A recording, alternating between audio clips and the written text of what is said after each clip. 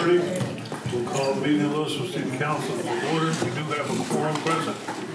City Manager. So, Mayor and Council, tonight we wanted to give you an update on the Garden Ridge Trail Project. As you know, this is a grant project, a $2.3 million project. It is almost fully designed, and we have done some notifications, and so I know some questions are out there, so we wanted to get it before you guys again to make sure we're answering all the issues you may have. So with that, I'm going to turn it over to Stacy. All right. Mayor, Council, Park fans, just wanted to give you an update on the Garden Ridge Trail, kind of tell you where we've been up until this point and where we're heading, and talk a little bit about the design just in case you're getting questions based on some of the notifications we had to send out due to the TxDOT grant. So this is a little bit, tell you the project location where we're coming off of where Garden Ridge hits I-35 down to where North Valley Parkway hits Garden Ridge, and coming down to the city annex area is the general location of the project. Just as a reminder, this general trail system, whether it be on street or off street, was identified when the Hike and Bike Trail Master Plan was put together back in 2011, and it was reiterated in the 2013 Park Master Plan when it called for the implementation of that trail plan. In 2014, we submitted a Transportation Alternative Program grant application where we were awarded the project through the North Central Texas Council of Governments. It's a 75-25 grant. Right now the project's estimated at about 2.3. That's what we submitted. And our local match requirement was just over $500,000. There's also a state requirement that helps us meet in the middle. That took place, and the application was approved by City Council in 2014, and in the fall of 2014 we received notification that we would get the grant. In 2015, Half Associates was brought on to do design services for that, and at that time that project location map that we showed at the beginning was in that presentation to City Council, so the route shouldn't be too big of a surprise. In 2016, we finalized the advanced funding agreement with TxDOT. Those can take a while sometimes. And then in 2017, in March, just before I got here, there was actually a public meeting at the Parks and Recreation Advisory Board where 80 of the residents along that corridor were invited to come see what the route was. About 15 were there. There were various comments. The most reiterated one was whether we were going to have a dedicated bike lane, and I'll get to why we're not down the road. But all the residents along that corridor were invited to see what that would be. Do we have a list? We do. I did find a list in there, and that's how I got to the 80. Lovely. So we reviewed the design, the proposed path forward. In June of last year, I gave a presentation to the 2025 committee. Come on in. And the update included in the capital projects those trails. We did the same thing at the July Parks and Recreation Advisory Board meeting, and those are all publicly posted meetings. In 2018, later this year, as we got towards the end of the design, we're about 95%. And when you get to 95% with a TxDOT project, you go back and forth a lot on revising comments. One of the things that they have required us as part of the environmental agreement portion is that we have to distribute letters to everybody that is along the corridor, and they dictate what those letters said. So we massaged them a little bit, but essentially it was what TxDOT approved.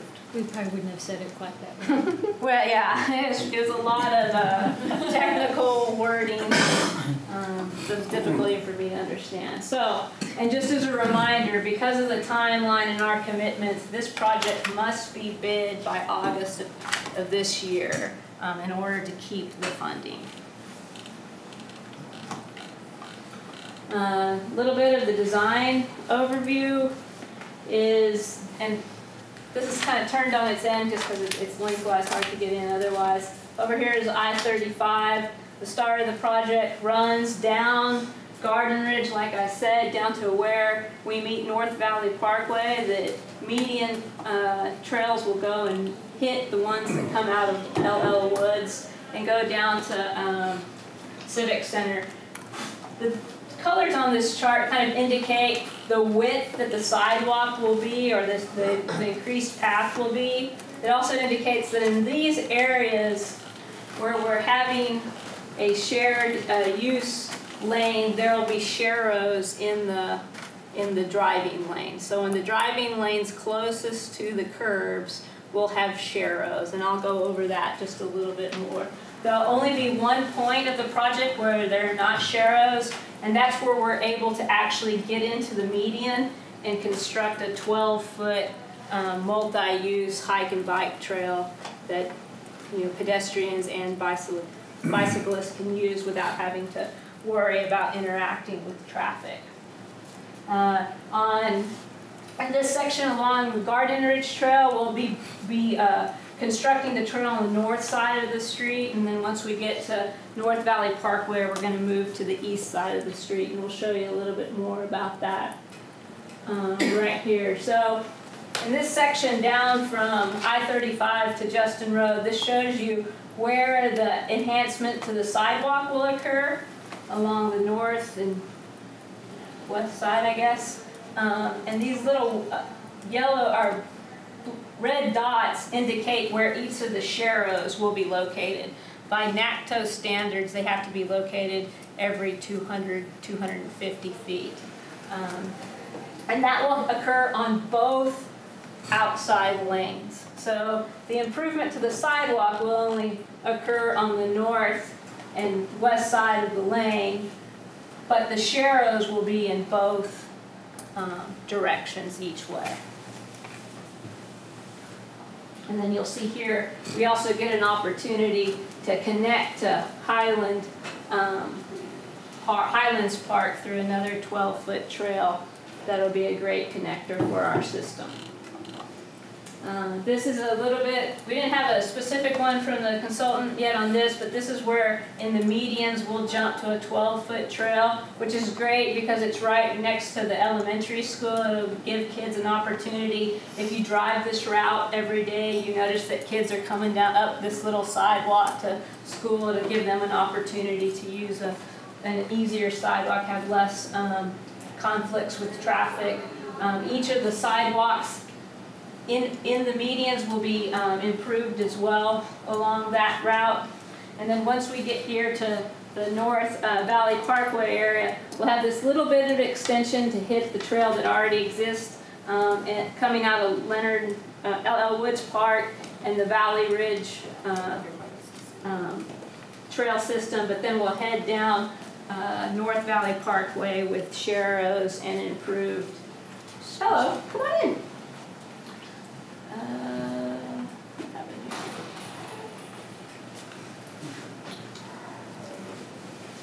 Well, that's strange. Technical difficulties. So, from what we have, this will give you a good example of when we hit North Valley Parkway, we'll come in here and improve the sidewalk system there. Now, if you remember on that first slide that we showed you with the whole project, there were different colors. We're not going to be able to improve the entire sidewalk system on Garden Ridge and North Valley Parkway to an 8-foot sidewalk because there are some areas where we just don't have that much right-of-way. So we'll be varying between a 6-foot and an 8-foot. One good example is along North Valley Parkway. When you get south of Old Orchard, there are some brick mailboxes that would prevent us from going all the way to the end, and we don't want to take someone's ability to receive mail from the U.S. Postal Service.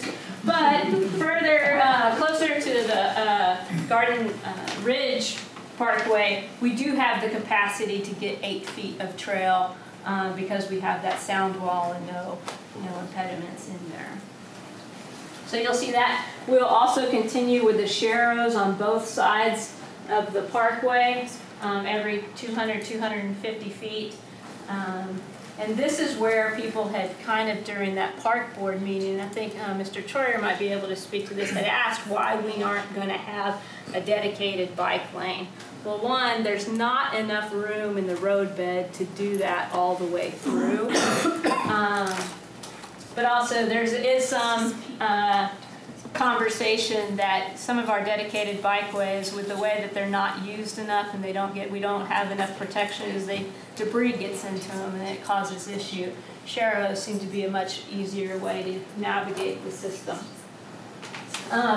The improvements to the sidewalk will continue all the way to Main Street, and we will add the Sharrows to the Civic Drive circle.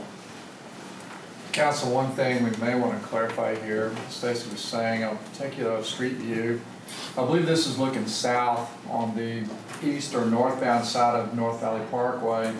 This section has houses fronting it, especially on the trail side, again, will be on the east or northbound lane. And you'll note that back on the slide 6, their previous slide, you'll see the distance. Again, the sidewalk widening is from the inside edge of the existing sidewalk out toward the curb or parkway. It will not go toward the houses. So in these cases, I think this is calls for a 6-foot widening or a 5-foot walk.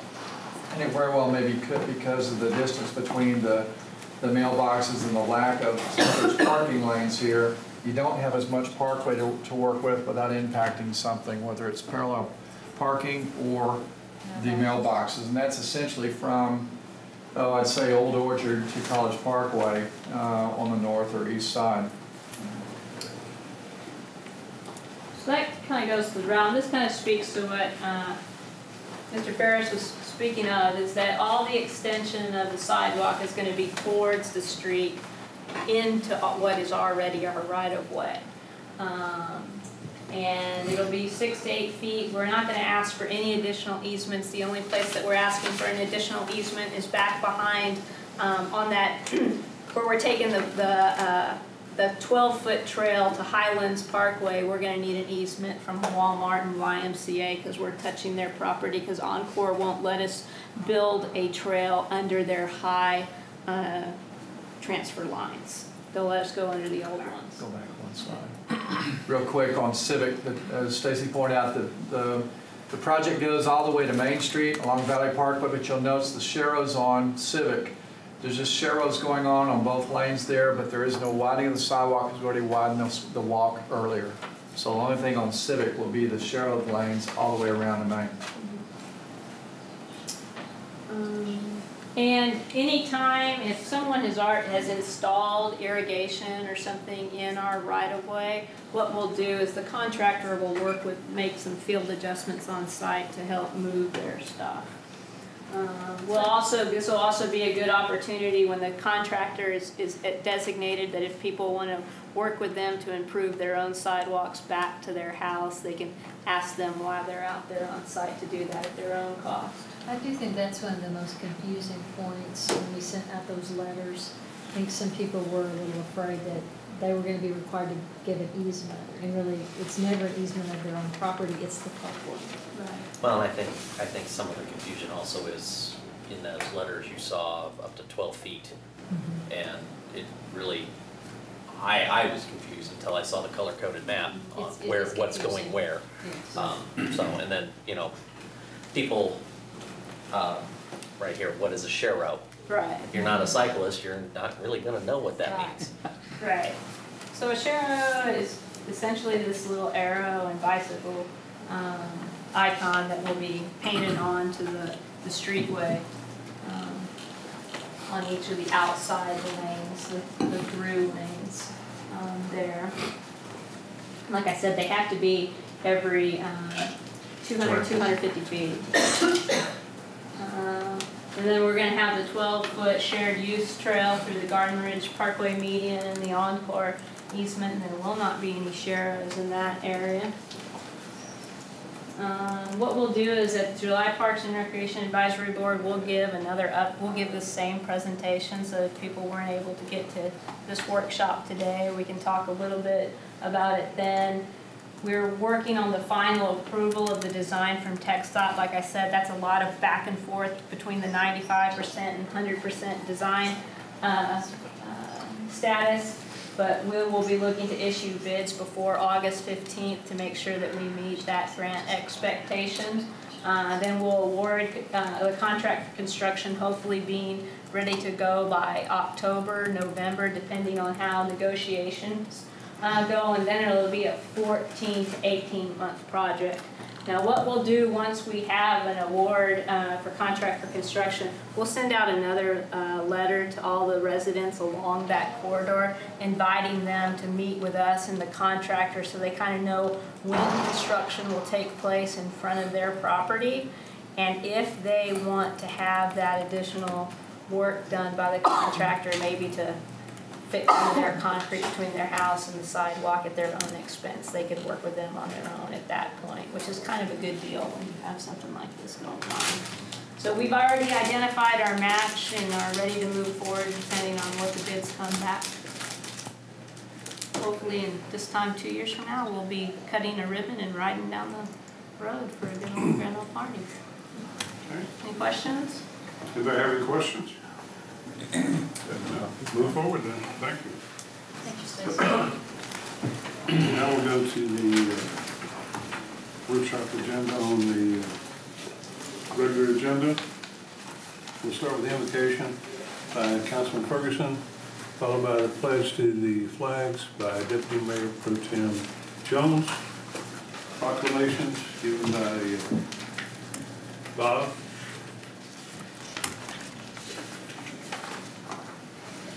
Then we got public hearing. Any questions on the overlay district? It certainly has been a long time coming.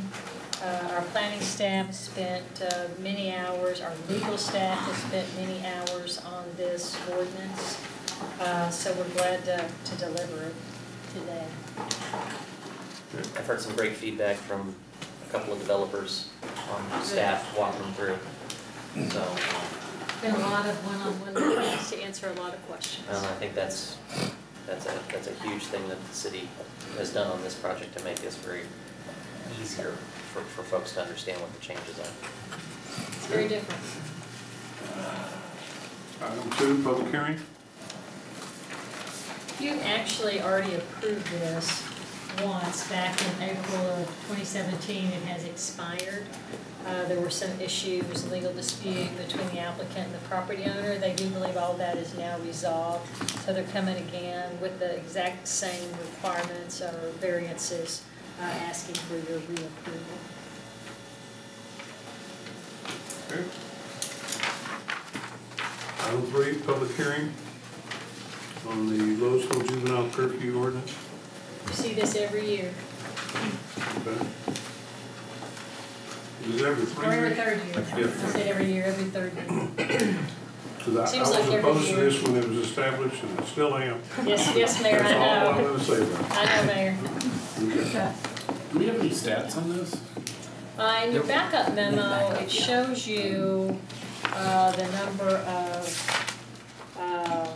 actual citations that are written every year from 1994 through 2017. And I find it kind of interesting because there's just a lot of variation.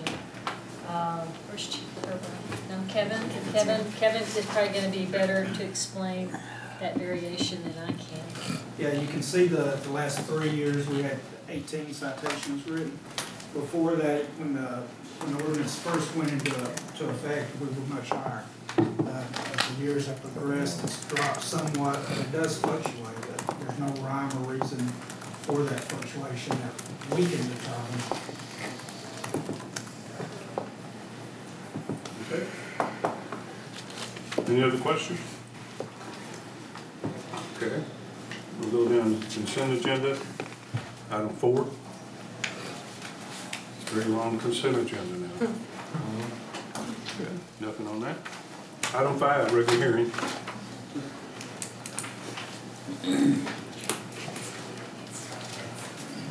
Item 6.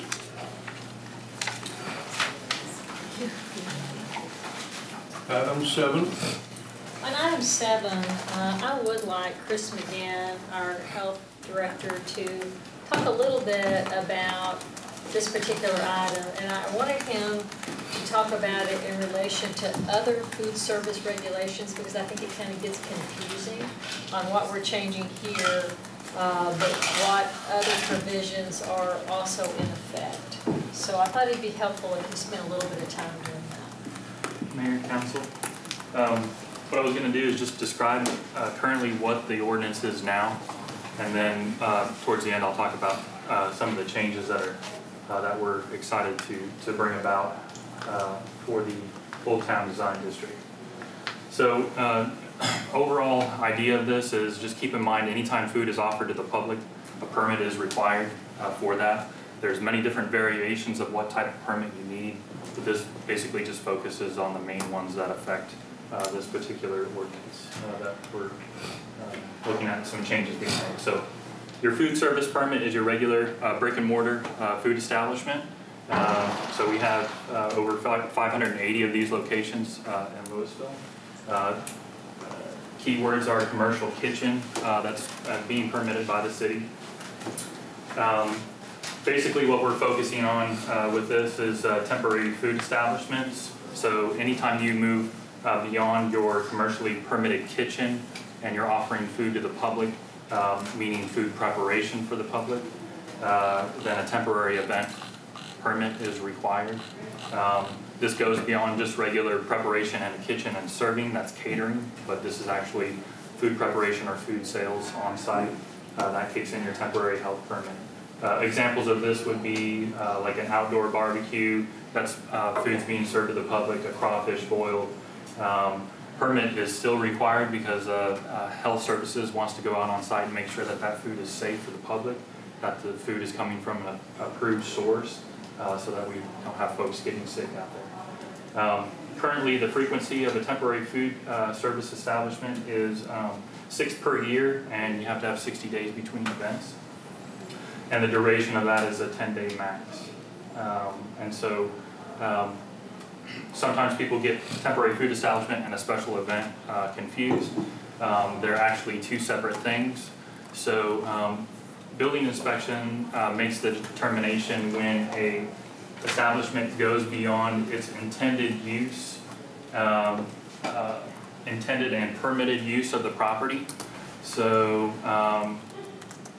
anytime you have excess, let's say a location is designed for just sit-down dining, and they want to basically hold a benefit for you know, live music, and maybe they'll have the live music set up on the patio. You know, that may or may not require a special event permit. And if a special event permit is going to be offering food for the public outside of the restaurant establishment, then in addition to a special events permit, a temporary health permit would be required for that. Another type of permit that we have are mobile vendor permits, and those are vehicle mounted food establishments.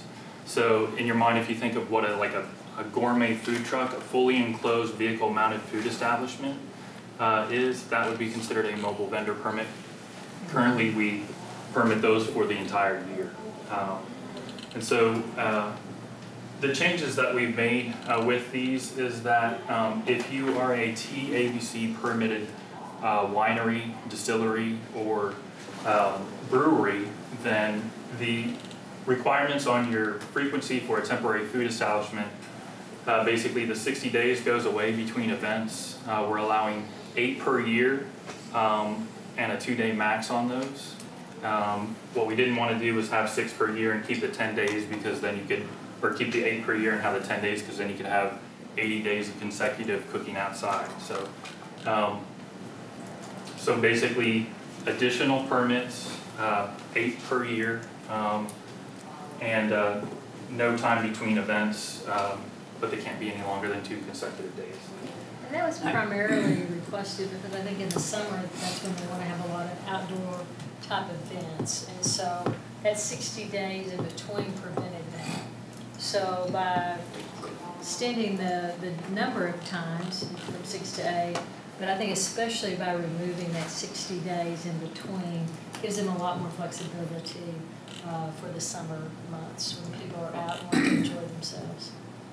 Okay, I had a question. What was the reasoning for, since the Main Mill requested 12 per year, what's the reasoning for going to 8, instead of allowing 12? Some of that is a balance. I mean, we like to see the impact on staff, and we'd like to just see the overall impact to our workload and such. So we'll start there and we'll evaluate.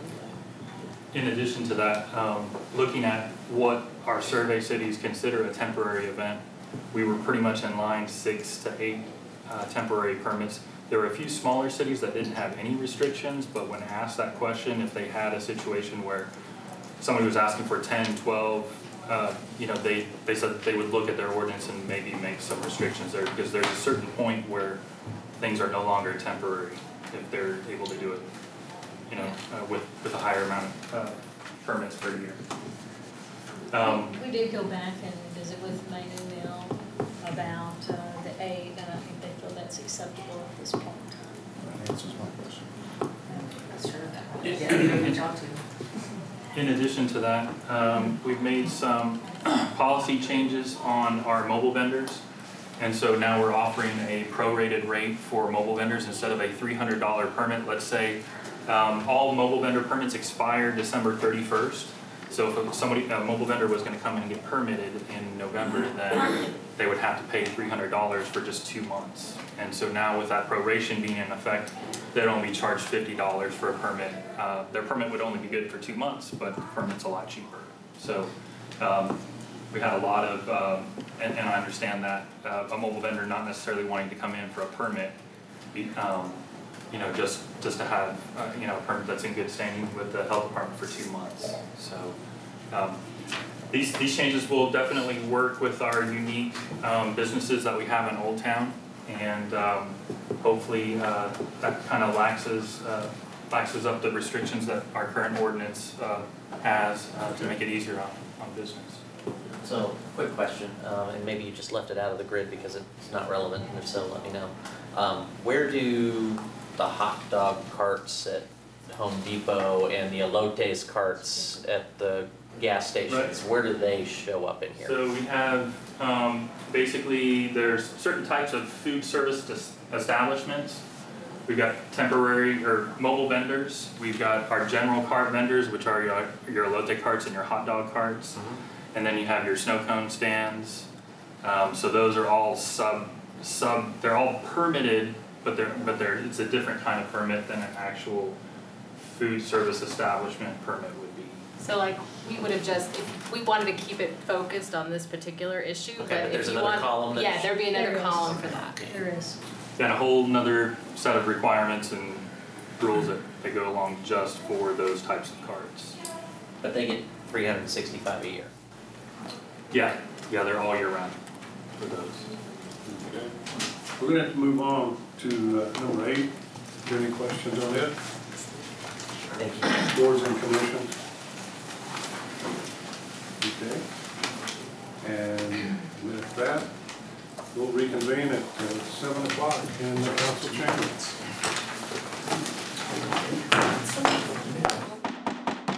It's 7 o'clock. I'll call tonight's meeting of the Louisville City Council to order.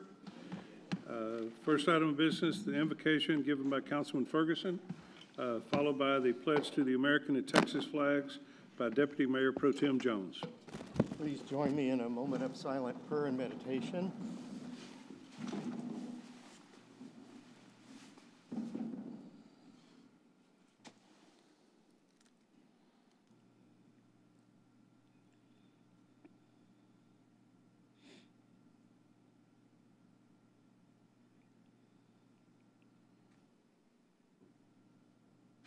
Thank you. Please join me in the pledge to the American and Texas flag.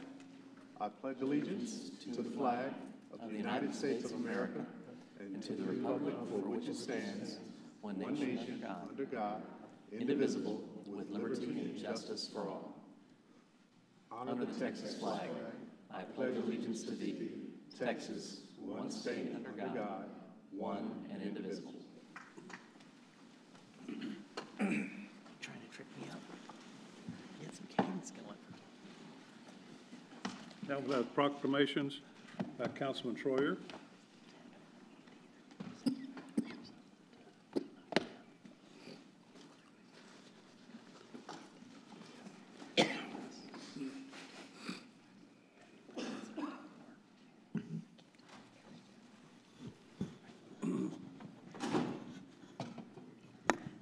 Okay. Do we have a representative of the women's veterans here? Would you come forward, please?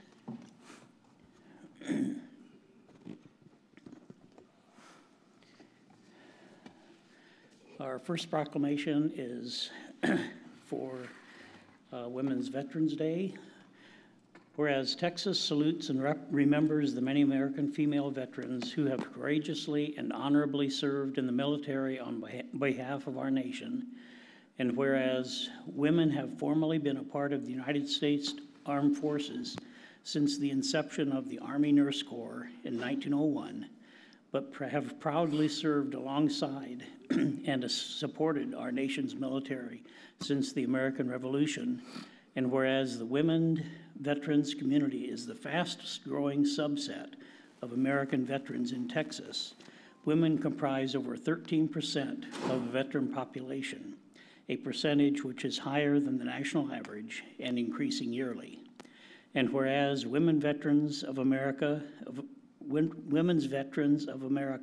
Chapter 48, and the Denton County Military Veterans Peer Network advocate for a cultural transformation to raise awareness about the service and sacrifice of women's veterans.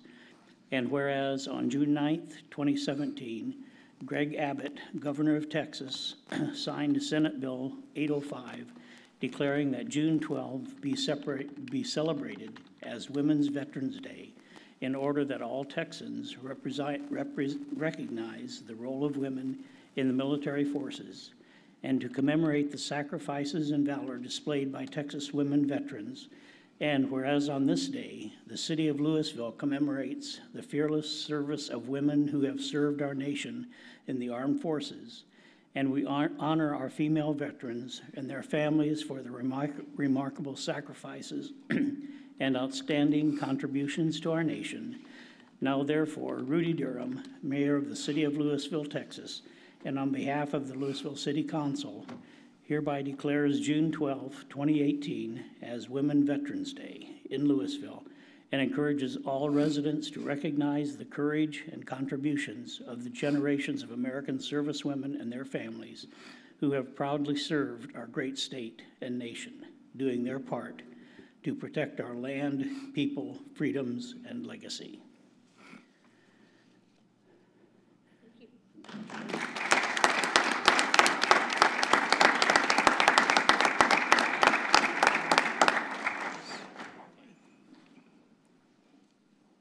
Hi, I'm Camilla Zimble, and I'm a resident of Louisville, have been for 37 years. I'm also the commander of WVA 48, and one of the reasons that we started this chapter in Denton County is because we have the highest number of women veterans in the state of Texas, even over California. And we have so many young soldiers. In fact, our chapter has only been chartered for a year, and we already have 62 members.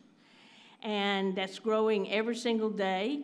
We have so many members coming from Iraq and Afghanistan and coming out who need our support, who need our help. Joyce and I both are Vietnam veterans, obviously. We're a bit older, but there are a lot of young single mothers who have PTSD and things like that who need our support and our camaraderie. So we felt that we needed this chapter, and it has proven to be true, and we've become very successful.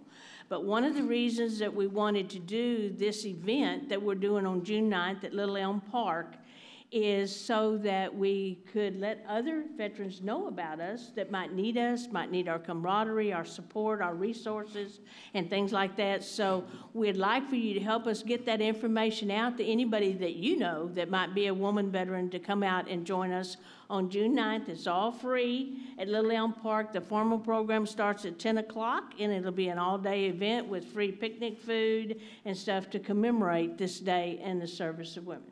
Thank you very much.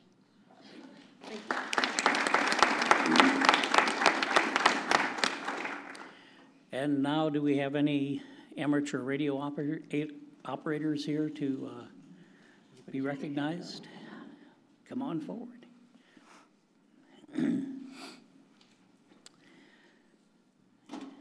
Whereas amateur radio operators are celebrating over a century of communicating over the airwaves and continue to provide a bridge between peoples, societies, and countries by creating friendships and the sharing of ideas. And whereas the City of Louisville recognizes the members of the Louisville Amateur Radio Association and the services they provide to emergency response organizations without compensation. And whereas these same individuals have further demonstrated their value in public assistance by providing free radio communications for local parades, concerts, and other entertainment events. And whereas the City of Louisville recognizes and appreciates the diligence of these hams who also serve as weather spotters in the Skywarn program of the National Weather Service. And whereas the Amateur Radio Field Day exercise will take place on June 23rd, 24th, 2018, and is a 24-hour exercise and demonstration of radio amateurs' skills and readiness to provide self-supporting communications without further infrastructure.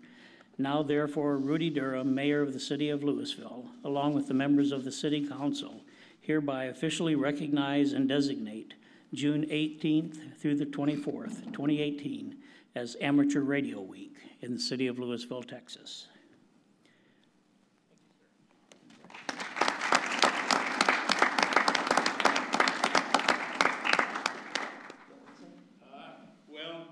Thank you.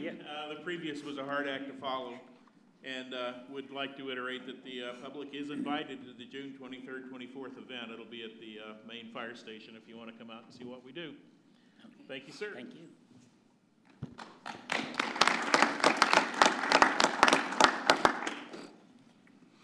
Next item is public hearings. City Secretary.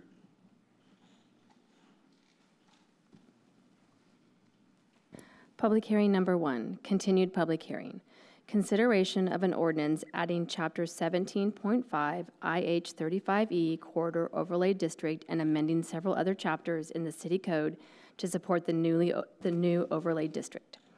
The IH-35E Corridor Overlay District is intended to implement the IH-35E Corridor Redevelopment Plan adopted in November 2014 and includes building and envelope standards, architectural standards, landscape standards, streetscape standards, and screening standards. P&Z recommended approval by a vote of 7-0. Several modifications to other chapters of the Louisville City Code are proposed to support the overlay district. The recommendation is that the City Council approve the ordinance as set forth in the caption. Planning Director Richard Ludke is available to address any questions. Do we have anyone else to speak on this? Oh, okay. Move to approve as presented? Oh, move to close the public I'm sorry, hearing. move to close the public hearing. My apologies. Yes. Second. Motion and second to close the public hearing. All those in favor signify by saying aye. Aye. Opposed, say nay. Motion carries. Do we have a motion to approve? Move to approve as presented. Second. We have a motion and a second to approve. City Attorney? This is an ordinance of the Louisville City Council amending the Louisville City Code to add a new chapter, Chapter 17.5 IH-35E Corridor Overlay District, which creates an overlay with a northern boundary consisting of North Garden Ridge, the southern boundary consisting of the southern City of Louisville corporate limit line, the western boundary generally consisting of portions of McGee Lane, the KCS Railway, North Summit Avenue, Oakwood Lane, East Southwest Parkway, MacArthur Boulevard, SH 121, and Lake Vista Drive, and with the eastern boundary generally consisting of portions of SH 121, Lake Point Drive, Yates Street, Mackenzie Street, Harbor Drive, Lake Haven Drive, West Purnell Street, South Edna Avenue, West Main Street, Deegan Avenue, West College Street, Harn Drive, Milliken Drive, the KCS Railway, Oak Ridge Boulevard, and the Dallas Area Rapid Transit Railway, and more specifically described in the attached Exhibit 1,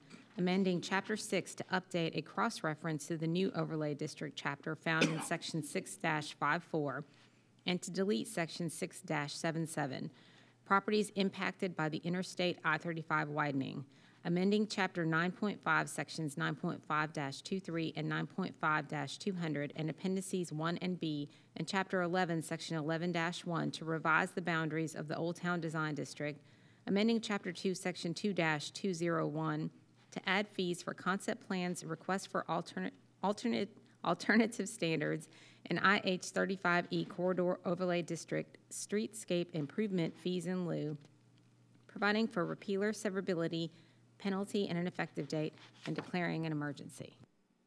Okay. Are there any questions or comments? Okay. You have a motion to approve? Move to approve. Oh, we did that already. I had made that motion. Yeah, thought we did. Excuse me. We already had a motion. Yep. Thank you. Somebody wasn't paying attention, obviously. All those in favor signify by saying aye. Aye. Opposed, say nay. Motion carries. I want to thank the staff for all the hard work on this, and the public for all the different hearings that were involved in getting this done. It is a major project coming up. I-35E is just now started being worked on. Even though we're through with phase one, it's nice and great right now. It's going to get more congested, more problems with it, more construction to be done over the next fill in the blank number of years, and we'll see how it works in the future. But this should be a good model for it. Thank you. Public hearing number 2. Consideration of an ordinance granting a special use permit for a gasoline service station on .765 acres located on the southwest corner of State Highway 121 Business and Bel Air Boulevard with 3 associated variances. The SUP request is for a 7-Eleven gasoline service station. The 3 requested variances are A, to reduce the control of access of 150 feet along Bel Air Boulevard, B, to reduce the control of access of 250 feet along State Highway 121 Business, and C, to reduce the required driveway spacing of 230 feet along State Highway 121 Business. This SUP and associated variances have been approved by the City Council on April 3, 2017, but they have expired. The applicant now seeks reapproval. P&Z recommended approval of the SUP by a vote of 7-0. The recommendation is that the City Council approve the ordinance and requested variances set forth in the caption. We have both Planning Director Richard Lutke and John Featherstone from the Dimension Group available to address any questions. Okay. Does anybody have any questions at this time? Okay. Do we have a motion to close the public hearing? Move to close. Motion to close. Is there a second? Second. Okay. We have a motion and a second. All those in favor signify by saying aye. Aye. Opposed, say nay. Hearing is closed. Do we have a motion to approve? So moved. Okay. Second. We have a motion and a second. Did you get that, City Secretary? Okay. Okay. We have a motion and a second. Counselor? This is an ordinance of the Louisville City Council amending the zoning ordinance by granting a special use permit for a gasoline service station on approximately .765 acres, legally described as Lot 1R, Block A, Chevron Edition, located at 1301 South State Highway 121 Business and Zone General Business District, providing for repealer severability, penalty, and an effective date, and declaring an emergency. Okay. Is there any discussion? All in favor signify by saying aye. Aye. Opposed, say nay. Motion carries. Thank you. Public hearing number 3, consideration of Louisville Juvenile Curfew Ordinance. The recommendation is that the City Council conduct the public hearing as set forth in the caption. Mayor, I have no cards on this item. Okay. Is there a motion to close the public hearing? Move to close the public hearing. We have a motion. Is there a second? Second. Motion and second. All those in favor signify by saying aye. Aye. Opposed, say nay. Motion carries. The next- That's all on this one, isn't it? Okay. The next item on the agenda is Visitor Citizen Forum. At this time, any person with business before the council not scheduled on the agenda may speak to the council. No formal action can be taken on these items at this meeting. We have one speaker tonight, Al Luttrell. Mr. Luttrell, if you could please state your name and address for the record. Need to come forward, please. Al Luttrell, 767 North Valley Parkway. Okay. I'd like to just mention that with the Garden Ridge Trail hike and bike trail project that's currently been underway for several years now, that being one of the residents of some 24 residents that actually face this hike and bike trail, that potential, or perhaps maybe it could be diverted around our properties down to connect in with the Prairie Creek Trail that's already there. Because all the rest of it is basically, it's facing barrier walls and that sort of thing all the way up through the rest of the project, other than some businesses between Main Street and College Parkway. Okay. Thank you. Is there I'm any concerned comments? about liability coming across our property with our mailboxes there and our cars and that sort of thing. You know, what happens if somebody runs off the trail or off the bike path and hurts themselves? That's good. Thank you.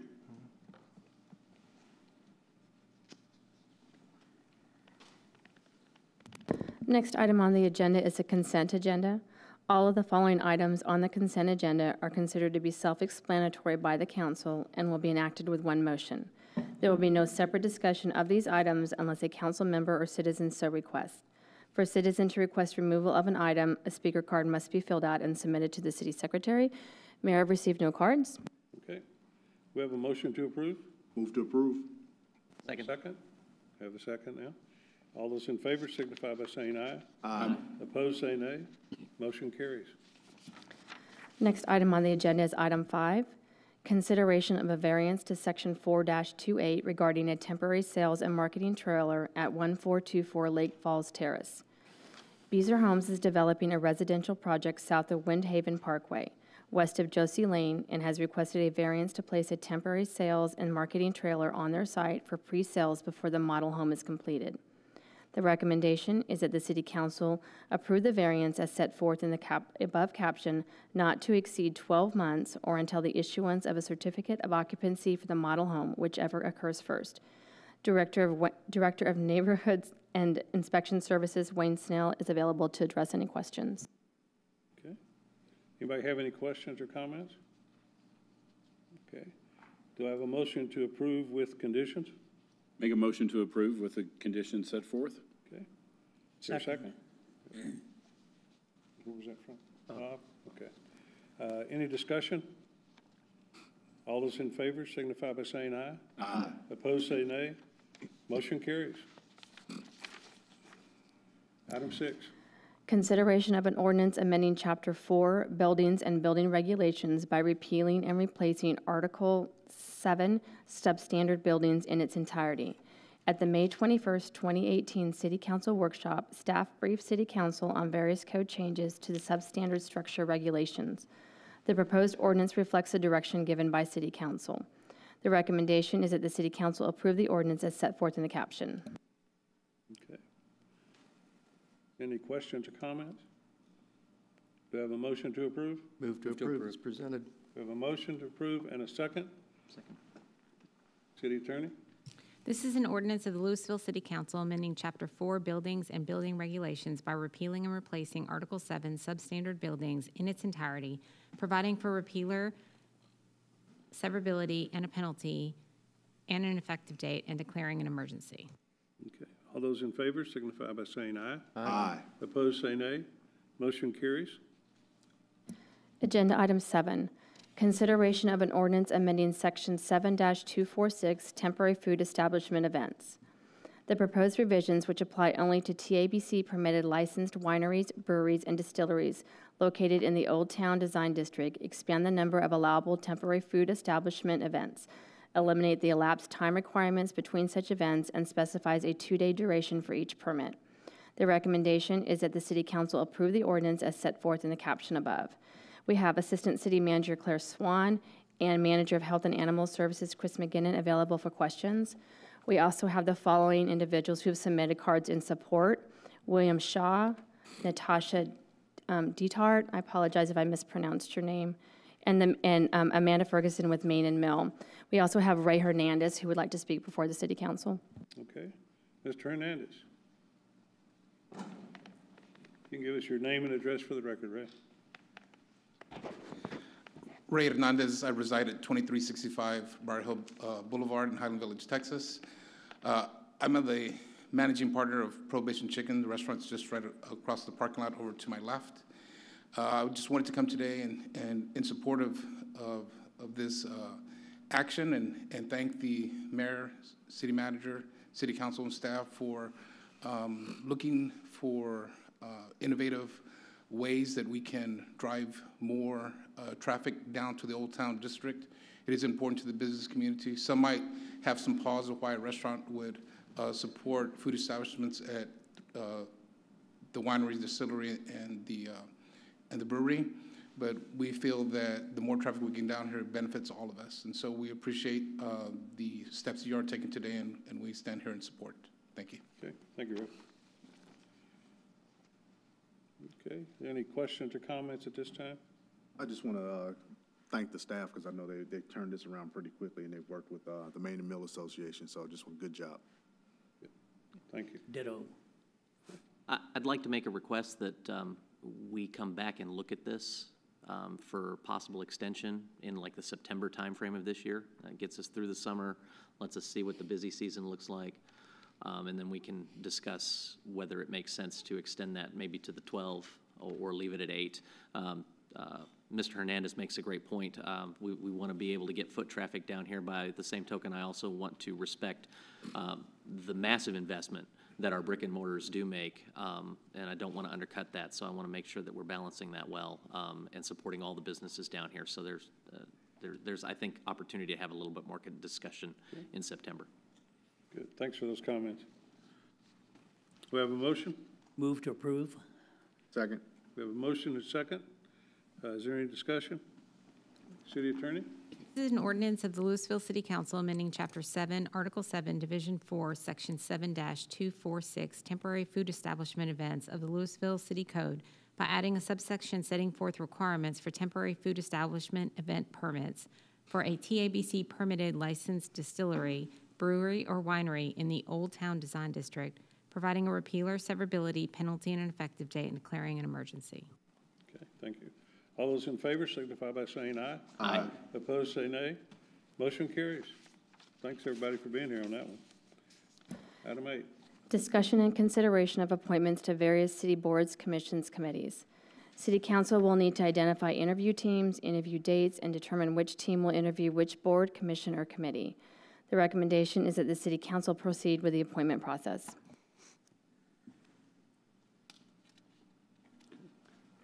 Do you have that list? I'll that read we talked about earlier? Yeah. Okay. So interview teams would be Mayor Pro Tem Daniels and Councilman Ferguson. Their boards and committees would be Animal Services Advisory Committee, Arts Advisory Board, Community Development Block Grant Advisory Committee, Louisville Housing Finance Corporation, and the Oil and Gas Advisory Board. The next team would be Deputy Mayor Pro Tem Jones and Councilman Gilmore. They would have Library Board, Old Town Design Review Committee, and Planning and Zoning, and the Louisville 2025 Advisory Board. The next team would be Mayor Durham and Councilman Troyer. They would have Tax Increment Reinvestment Zone Number 1 Board of Directors, Tax Increment Reinvestment Zone Number 2 Board of Directors, Zoning Board of Adjustment, and Park Board. Okay. Do I have a motion to approve that? So moved. Second. A motion second. Is there any discussion? Okay. All those in favor signify by saying aye. Aye. Opposed, say nay. Okay. Motion passes. Thank you. We'll start with the reports. I'd like to thank the mayor and the council for your support over these past few years for the I-35 overlay ordinance. I think we've reached a major milestone tonight in passing that ordinance. I do want to mention and thank all of my fellow staff members from various departments who helped make this ordinance a reality, particularly our city attorney and assistant city attorney for their countless hours of guidance and review on the ordinance, and then participation from all of the other departments, from planning, economic development, engineering, parks and recreation, public services, inspections, permitting, and neighborhood services, and last but not least, the city manager's office. It really was a team effort and an amazing effort. Very, very impressed, very, very proud. Couldn't work with a better team. Staff does look forward to implementing this ordinance and working with landowners and the development community, and more particularly the gradual transformation of the I-35 corridor through Louisville. Okay, thank you. I was going to also thank AGL Contractors, which I don't see any sign of them right now, but I know they're still around. But their equipment's been moved out, and I want to thank them for the work they did, and TxDOT. It was not painless, but it did work, and it was almost seamless on the transition of it. Thank you. Stacy? Chief? Okay. Lake? Mayor, we're approaching 1 foot below the conservation pool level. Okay, good. Gina? Brenda? ACM? ACM? No? Okay. Brent? Nothing, Mayor. Brandon? Yeah, I just want to remind everybody that next week school is ending, and although we'll be happy not to see the school zones, let's remember to slow down because the kiddos will be out in the streets, and let's be more careful. Also to remind our citizens, our runoff elections are going right now through Saturday, and the early voting will be on Monday, June 11th and June 12th, and with the final runoff on June 16th, so go out there and vote. Okay. TJ? Mayor, I want to apologize to anyone who's viewing this on tape delay, so this is only for the folks here in the room. June 5th, tomorrow, is Pass on Plastic Day. So I would encourage everybody who's here to avoid plastic packaged food and drink products for the next 24 hours. How crazy is it that we have oranges packaged in shrink wrap? Food packaged in something that will live millions of times longer than the food we eat. So if you all, as you're out and about, if you have some sort of food product that you can pass on, please take a selfie, take a snapshot, use the hashtag #PassOnPlastic, and maybe just for one day we can lower our need for this plastic stuff. And that's all I have, Mayor. Thank you. City Manager? No, sir. Okay. Councilor Ferguson? Thank you, Mayor. Got several things going on at the MCL Grand coming up. First one I want to mention is the Quaby Sisters will be performing June 16th in the Final Texas Tune Show. They're a world-famous act, actually originally out of North Texas, but they've toured all over the world. How many know they performed with Warren Buffett on ukulele? That's an interesting story. They've performed with symphony orchestras. They performed with the Dallas Symphony before. They've been at Clyde Warren Park, but they've been on many, many TV and radio shows and had lots of recordings and notoriety, and they're a fantastic show. So if you don't have tickets, I would get them quickly because that show will most likely sell out. Diversity Dance's recital is being held on June 8th, and that's presented by the Diversity Dance Studio. There's a stage play, Mommy, I Forgive You, on June 9th, and another stage play, What Lies Beneath, on June 10th, and those are presented by Writings on a Page. Garden Secrets class is doing butterfly gardening on June 14th, and that's presented by Keep Louisville Beautiful. And then public events, Fest a Theater, June 23rd by DFW Play. Sounds of Louisville begins tomorrow night and will continue on Tuesdays through June and July. Art pop-ups continue in the plaza on Saturdays, Pilates in the plaza on Thursdays and Saturdays, yoga in the plaza on Wednesdays, and acoustic jam always every Friday night presented by the Visual Arts League. And in the art galleries, we have Texas Bigger and Bolder through June 16th. And in the North Corridor Gallery, or North Corridor Hallway, we have Visual Arts League cell phone shots. and that continues through June 9th, and that's all I have. Thank you. Okay, thank you. Bob? Nothing, Mayor. Okay, Counselor? City Secretary, you Just have want to, something. I do. I just want to emphasize early voting is going on. It started today. It's Monday through Saturday this week from 8 to 5. Next Monday and Tuesday from 7 a.m. to 7 p.m.